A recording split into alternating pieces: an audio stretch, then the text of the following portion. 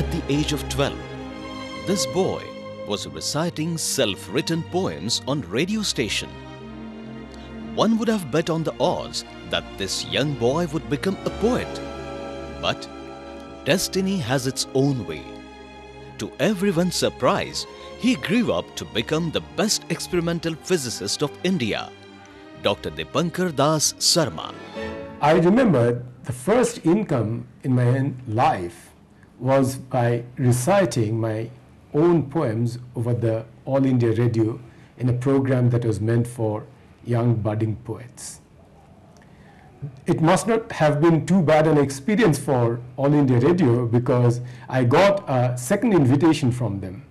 But unfortunately by that time I had already moved on and joined IIT Kanpur, so I couldn't take up this invitation, and that's where rested the possibility of a second alternate career in my life.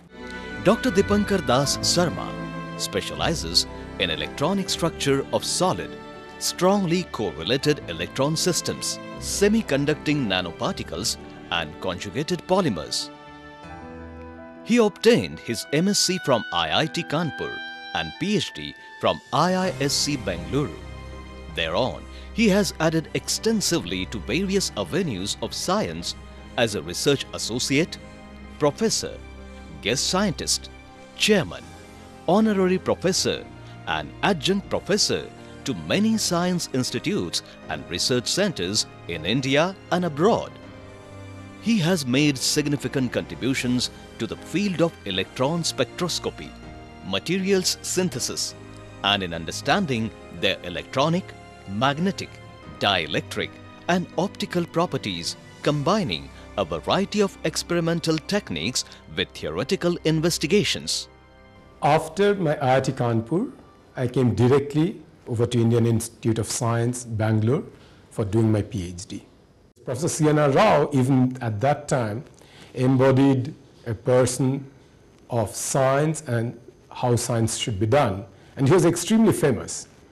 And here I was, a particularly completely unknown student of IIT Kanpur, but the kind of care and attention he paid to me was really astounding. Dr. D.D. Sarma has trained more than 15 PhD students. His research group has a repute of motivated individuals exploring radical scientific fundamentals beyond regular norms. Actually, DD is more than a PhD guide to us. He has taught us how to think independently. What I'd like to mainly say is the freedom of thought, the freedom of speech that we enjoy here, working here. Didi is a very good person. I can't describe him, but he is very caring also, and in terms of both science and other personal issues. He's also very jovial, so we enjoy every moment. Not only does he lead this family of young thinkers, but even back home, he belongs to a family of intellectuals. We were born into a relatively poor family, though it's sort of difficult to pin it down because it really didn't matter how wealthy our parents were. Ours is a very close-knit family of father, mother, my elder brother, about 2.5 years older to me, and a sister 6 years younger to me. I remember it was a very great fun time. Both father and mother were great intellectuals and with great potentials. I think my mother stood first in the school living examination among girls, and my father was evidently a great intellect and also with a great sense of literature. Abha, my wife of 34 years. We got married in the month of May 1979, but I have actually known her much longer. We joined IIT Kanpur the same year in 1972.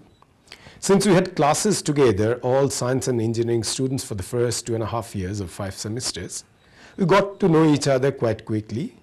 And for the last 41 years, she has been a wonderful friend and a companion above everything else.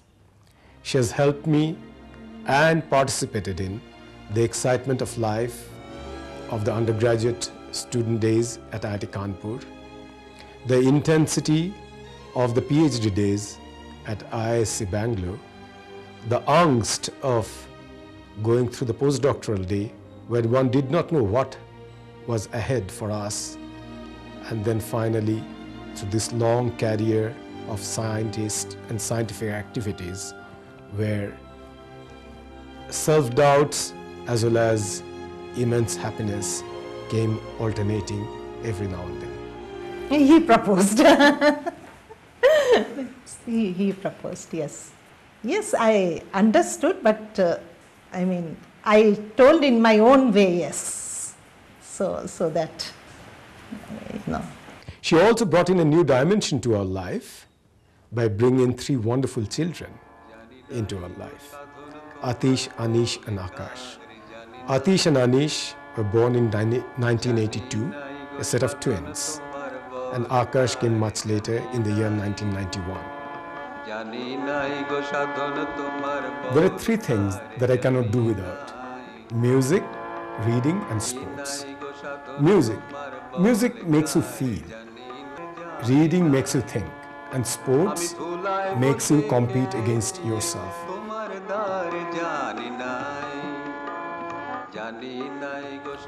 I've always been interested in sports. I was the athletics captain of the year at IIT Kanpur for one of the years. I was also a member of the football team at both IIT Kanpur and Indian Institute of Science. Let's hear the views of such science devotee regarding a few aspects of life. Widest dreams. Well, to borrow the words from John Muir, the mountains are calling and I must go. Humor. The best humor is an unexpected play of word that comes onto you in a flash, bring a smile to you, but departs slowly, giving you a deeper meaning of life. Indian politics. It would be tragic if you get used to it. About Pune. Great place, great people, great friends, and great cultural heritage, and above all, greatest bhakkarwadis that I have ever seen. Idea of successful person. My idea of a successful person in life is one who on his deathbed can say that given a chance, once again, he'll live it the same way, essentially the same way. That's a person whose life has been a successful one. His credentials enlist several thousands of citations, more than 300 scientific papers, including many national and international awards. A remarkable scientist, inspiring teacher, a true companion, a caring father, poet, sportsman, Dr. D.D. Sarma truly embodies a successful, versatile personality and human being.